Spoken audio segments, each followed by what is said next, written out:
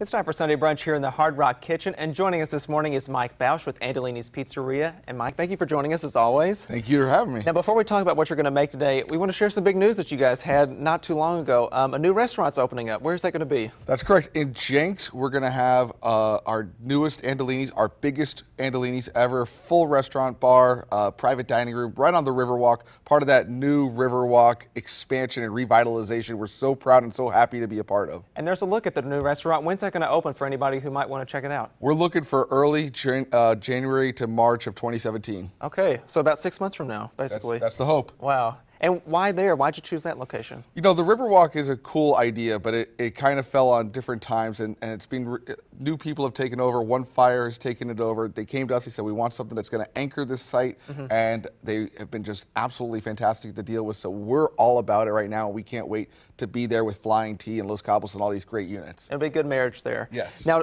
we want to talk obviously about the food you're making. What is it you're preparing today? This is a Carlucci Strombolicchio. So if you've ever had a Stromboli, which is named after the island in Italy, the little island off Stromboli, the lighthouse island, is Strombolicchio. Okay. And so this is a mini Stromboli, and being summer and all, it's a very light, actually healthy item, all things considered. Too, yeah. We have some baby spinach on there, super simple, super easy. Okay. If you're making one of these at home, which is very doable, all you need is a pizza dough, which is, you know, can be lighter than heavy white bread.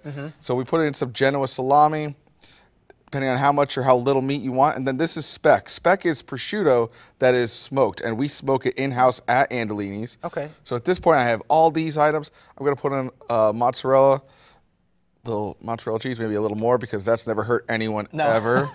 Put as much cheese as you want, yeah. Fresh minced garlic, so we had actual cloves of garlic, and that would be really bitey if I just ate it straight, but when it goes into an oven, it's gonna really, really calm down. Cook through, yeah. So this is the secret here is I'm gonna just pin this on top. Fold the two sides basically over. Exactly, Yeah. and then I could spread it, make it as wide as I want, and that would be enough to bake with, but I like to get a nice golden.